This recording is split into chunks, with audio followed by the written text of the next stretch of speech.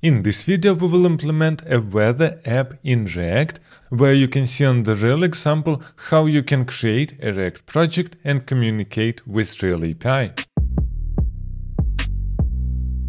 And in order to get a weather inside our application, we must use some API which will provide us data for the specific city, which actually means we're typing a city and then we must fetch the data about the city from the API. And in order to do that, we will use a service which is called openweathermap.org. As you can see pricing here, it has paid plan, but there is also a free tier which is enough for us to implement a project.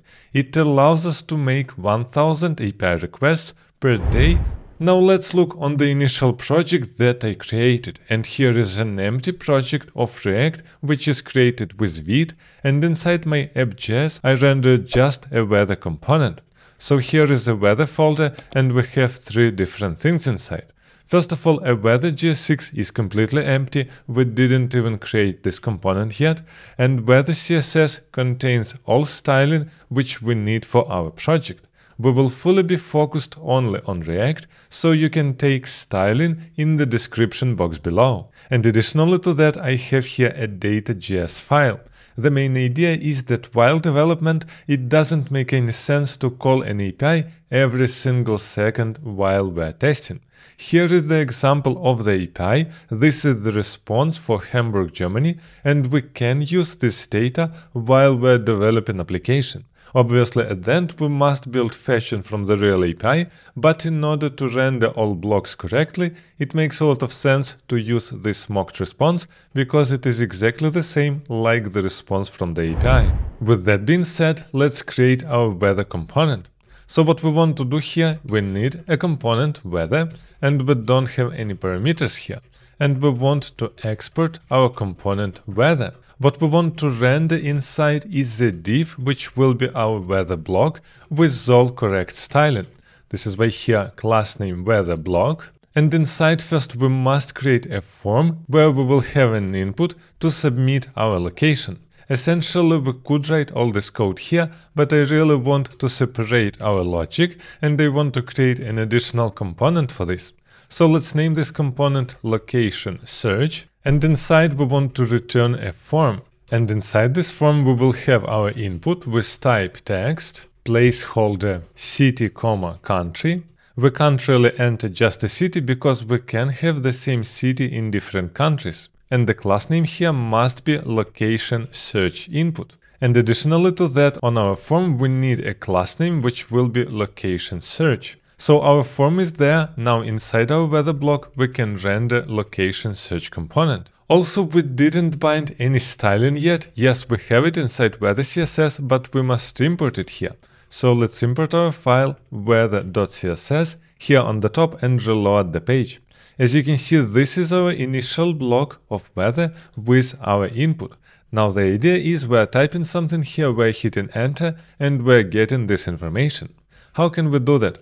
First of all, inside our input, we must store our value, which actually means we need to store here, for example, a location and set location, and it will be our useState hook, which essentially means here we're using useState hook with initial value empty string, and we can use it for our input. So here we can write that we have a value and it is our location, and we also have a non-change, and our on-change event will be to update this location. So here we have access to our event, and we can call setLocation, where we're providing event target value.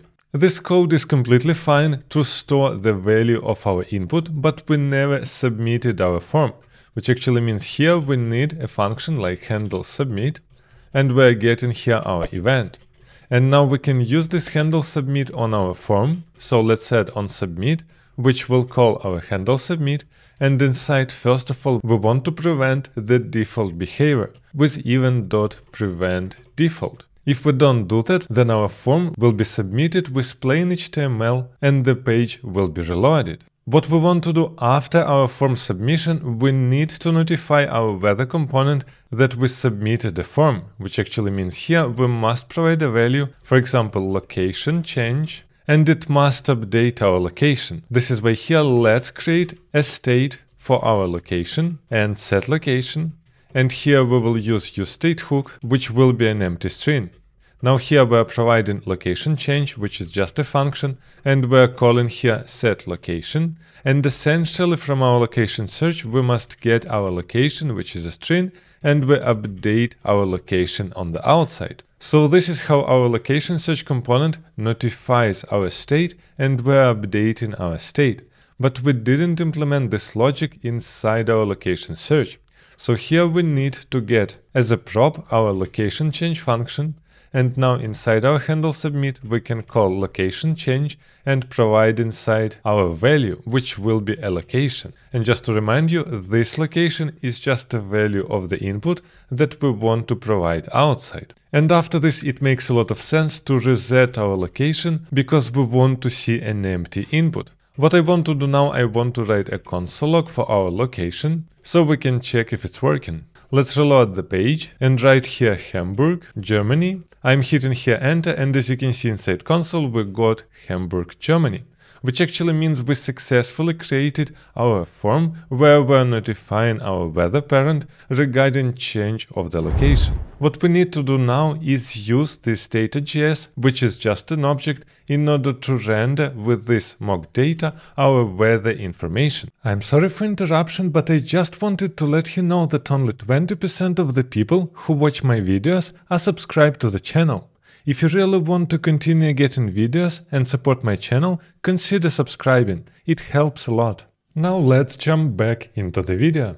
This is why here what I want to do on the top, I want to import our weather info from data. And this weather info is just an object. Now what I want to do here is create one more component, and let's name it weather info. And we want to provide inside our weather info. Yes, obviously for now we are passing this weather info inside, and it is not really needed because our weather info on the top is imported as mock data and it is available everywhere, but it will be different later when we will get this data from the API.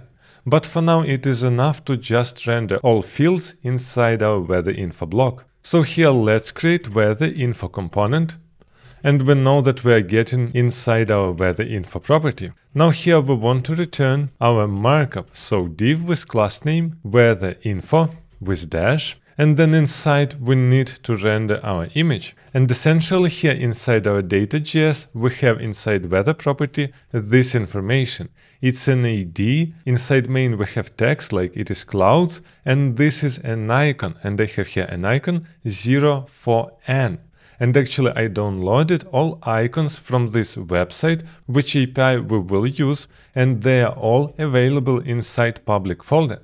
As you can see here, they are starting like 01D, 01 night, and so on. And again, you can download all these assets in the description box below. Now let's jump back inside our weather info and render here an image. So we can write here an image tag with class name weather info image. And here will be our source, and actually our source must be a string because we have here a URL /public because this is our public asset, and then here will be our variable. So from our weather info we can read weather 0 because it was the array with a single object, then dot icon. But this is just an icon without an extension, we must write here after .png and close this image tag. As you can see in browser, we got a nice image inside our application, obviously from mock data. Now after this we must render a temperature, but here is a problem. Inside our data we have a temperature inside main, but all this temperature is not in Celsius. We must convert it to Celsius. This is why here let's jump back. And here inside our weather info component, I want to calculate our Celsius temperature. And in order to do that, we can use mathflow. And if you don't remember, it rounds the number to the lower number. And we can use here weather info.main.temp minus 273. So this line will calculate for us a Celsius temperature. And now we can render it inside one more div, weather info temp. And let's render here our Celsius temperature space, and here should be a Celsius symbol. As you can see in browser, our temperature is rendered and now it is in Celsius. After this we have a name of the city, so let's add here one more class name, weather info name, and inside we can render weather info.name. As you can see here, we got Hamburg. And the last part will be a detailed information about our weather. This is why here div class name, weather info details. And inside we have 3 blocks with div class name, weather info detail. And first one here will be a bold line, feels like. And after it we must render a temperature of feels like, but again we must convert it. This is why I want to copy paste our Celsius temperature and name it here Celsius feels like temperature, where we're taking not main temp but main dot feels like with underscore. And now here inside our feels like we can render this Celsius feels like temperature. Let's have a look. As you can see here we're getting feels like 7. Which actually means we must put here Celsius symbol also to make it pretty. Now we can copy paste this block 2 more times because we want to render here humidity, and here we want to render weather info dot main dot humidity, and here instead of Celsius we can write %, and last one here will be wind speed, and we can read it from our weather info dot wind dot speed, and it is kilometers per hour. Let's have a look. All our fields are being rendered, and this is exactly how our end application must look like.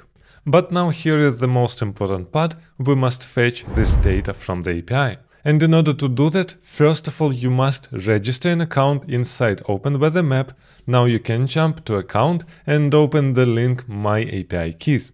As you can see here I have 2 keys, but most importantly, if you just created an account and created an API key, you can't just start use it. You need to wait several hours for it to be activated. And this is the URL that I want to use. As you can see here, it's API openweathermap.org/data/2.5 weather. Then we have query, so question mark equals, and here we have a string, and then after this we have a parameter app ID.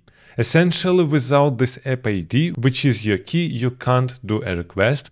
And as you can see here, the whole response is looking exactly like it was inside mock data, which is completely correct for us. Now what I want to do, I want to copy paste this key from here and store it somewhere on the top. So let's create here a property API key, and this is just a string that we want to use. Now the question is, when do we want to make this API request? And essentially here inside our weather application we're getting location. So every single time when we have location and it is not empty, we want to make an API call. And in order to do that we must use effect. This is exactly a thing which helps us to do some side effects, and our API call is for sure a side effect. So inside this use effect, first of all, we want to say that our dependency is a location. And then here we want to check that if we don't have a location, so it's an empty string, then we simply return and we don't do anything. If it is not empty, then here we want to prepare our URL. And essentially inside our URL we're providing a variable, so location is our query and the API key from the top of the file is our app ID. And now after this we can make our request by using, for example, Axios. I already have Axios inside my application. If you don't, that you must write npm install Axios and then you must import it on the top. So import Axios from Axios. And now inside our use effect we can write Axios get, and we're providing a URL inside, and we can use then and get some response back. Now what we want to do, we want to update our weather info, but we don't really have such state. This is why it makes a lot of sense to create here a new property, weather info, and also set weather info. And this will be our property, which will store the current weather information that we must show. So here will be our use state, and by default it will be null when we don't have any info. And additionally here, location, I really want to do null by default and not an empty string, because it makes more sense for me. If the location is not set, then it is null and not a string. Now here in our successful response, we want to set weather info, and we want to provide inside response.data, because inside data we're getting that JSON. What I want to do now, I want to remove from the top this weather info. As you can see, it is already unused. Why that? Because we created here a weather info here, and we're providing it inside our component. But here is the problem, this code will break at the beginning when our weather info is undefined. we don't really want to render our weather info if it is null. This is why here we must check, okay, do we have weather info? If yes, then we're rendering our weather info block. I'm jumping to my project and I'm typing here Hamburg, Germany. I'm hitting enter, and as you can see, we got all this information. Let's have a look inside our network.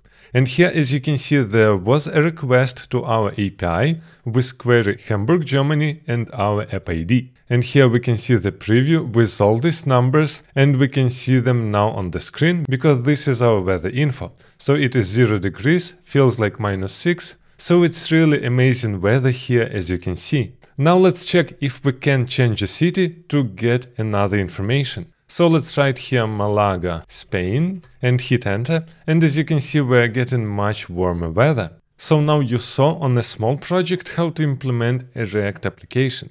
But are you sure if your React code is really good? I already covered how to refactor junior React code to senior React code, and you might want to check that in this video.